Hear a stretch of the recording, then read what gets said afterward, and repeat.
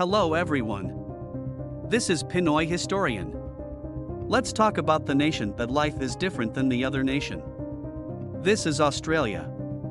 But before we continue to our story, if you are new in my channel, please don't forget to subscribe and hit the notification bell for more exciting videos.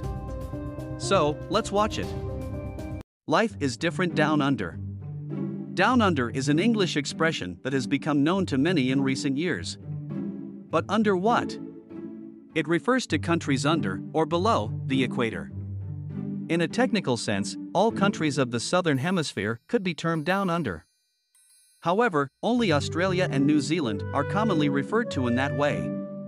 This article will concentrate on Australia, which name comes from the Latin word australis, meaning southern. Life in Australia is different from life in many lands in the northern hemisphere. And it is not only the geographic location that makes it so. There are many other differences that visitors notice.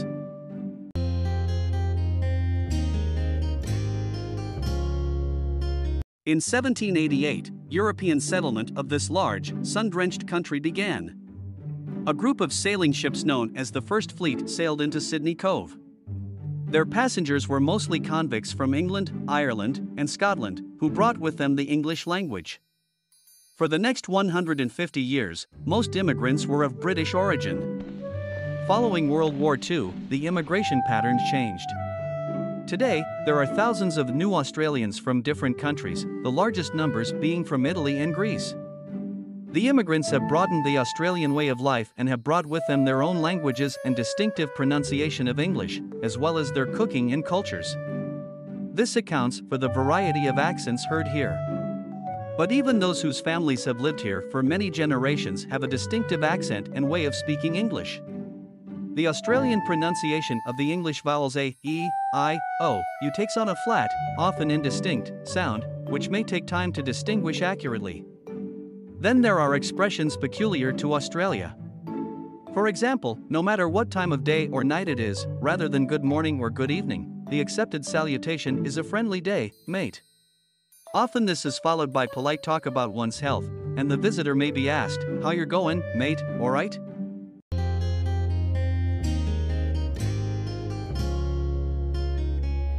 To survive in this rugged land called for adaptability and strength of character. This may account for much of the optimism of many Australians, giving rise to the phrase, "She'll be right, mate." This implies that one need not worry so much when things look bleak, as everything should turn out all right eventually. The foreword to the publication The Australians observes, it stands to reason that a country which began its life in chains, and 200 years later has become one of the most dynamic and prosperous of the small nations, must produce some fascinating and diverse characters. They make up the Australians. The quality of mateship is regarded by many Australians as having come about by a strong survival instinct over the last 2 centuries. They like to note the tenacity of Australian soldiers in World War I. Along with New Zealand's armed forces, these rugged troops were known as Anzacs, an acronym for the combined Australian and New Zealand Army Corps. They also became well known as diggers, but it is uncertain whether this referred to their digging trenches or to digging in the gold fields of Australia, where men flocked during the 1800s.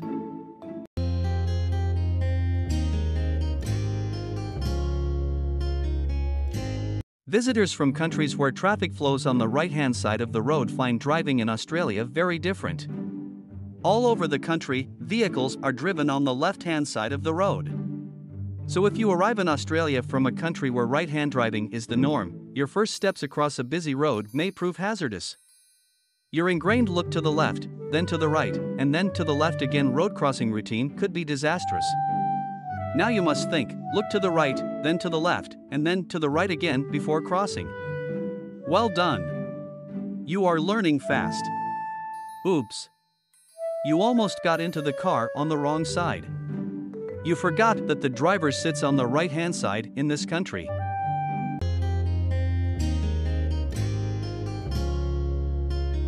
Down under, in relation to the northern hemisphere, the seasons are reversed.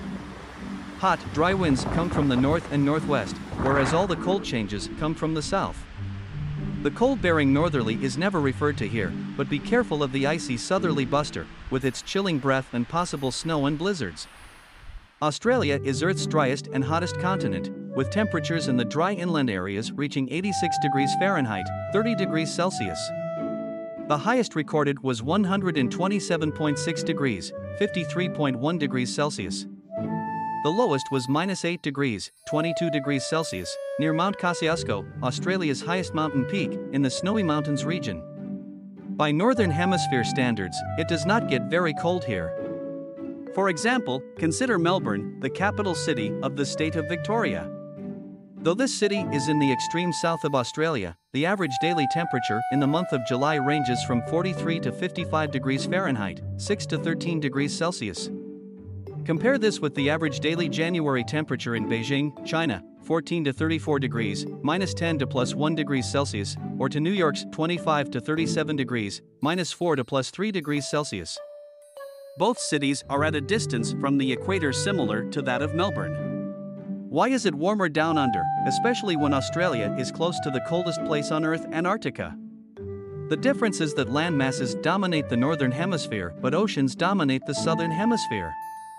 Australia and New Zealand are surrounded by thousands of square miles of ocean, which creates a buffer of warmer air against the frigid Antarctic air masses, thus keeping the climate warmer.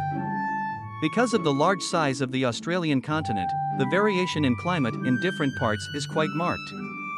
In the more southerly states, the seasons are distinct, with winters of clear, cold, or frosty nights, usually followed by pleasant, warm days.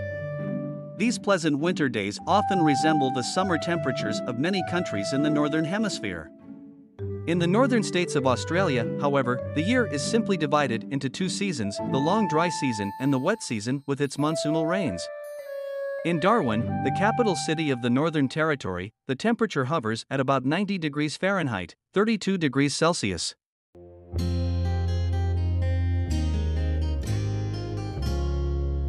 As a result of the predominantly warm weather on much of the continent, the Australian people are for the most part casual dressers. But wearing a wide-brimmed hat is important. There is a higher incidence of skin cancer here than in more temperate countries because of the greater exposure to sunlight. As there are still plenty of wide-open spaces in Australia, many picnic areas are set up with facilities for outdoor barbecues. Meat is comparatively inexpensive, so sausages and steak are standard barbecue fare. But are those people standing around the outdoor barbecue giving one another secret hand signals? No, they are just waving their free hand to keep the flies away. Flies and mosquitoes pose quite a problem for outdoor eating, especially in warmer weather. So, living down under means learning to live with flies and mosquitoes, and most houses have screen doors at the front and the back. In earlier days, people wore hats with several corks hanging from the brim to act as a fly deterrent. Since the advent of insect repellents, such hats are not seen much anymore. Another difference has to do with the magnificent, colorful flowers and flowering shrubs and trees. The strong fragrance usually noticed in the northern hemisphere is absent. Here, the garden lover must put his nose close to flowers to get the full effect of their fragrance. Of course, this is not true of all Australian flowers. The daphne and the jasmine shrubs, for example, provide a spectacular treat for your nostrils. But generally speaking, blooms have less fragrance here than in colder climes.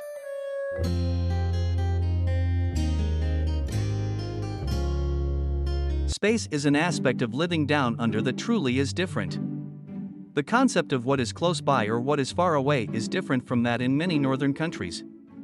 Distances between some townships are so great that one can travel for hours before seeing another town. This is especially so in what is affectionately known as the outback. Here the space and tranquility is overwhelming, and a visitor can fill his lungs with fresh, unpolluted air. Nearby is a eucalyptus tree, commonly referred to as a gum tree. Gum trees and wattle, or acacia trees, dominate the inland landscape. As evening approaches, a glorious sunset delights your eyes.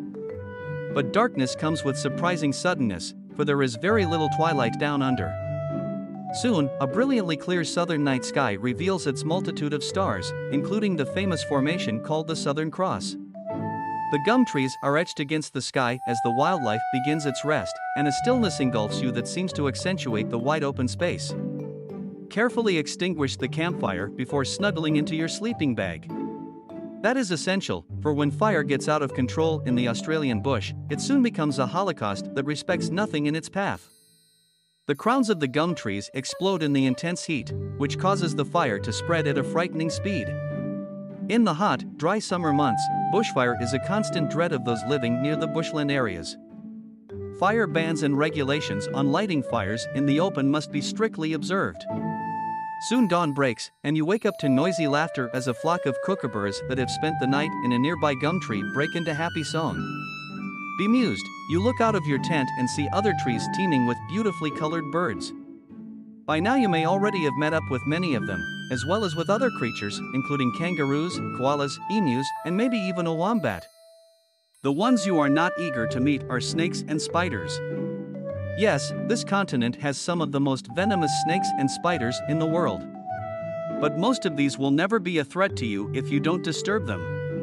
It's time for breakfast around the campfire, usually in the form of bacon and eggs and slices of well-toasted bread. The fresh air has given you a good appetite. Then, as you try to enjoy your breakfast among the flies, you begin to reflect on this bush experience, which has given you a glimpse of the vastness of the Australian continent.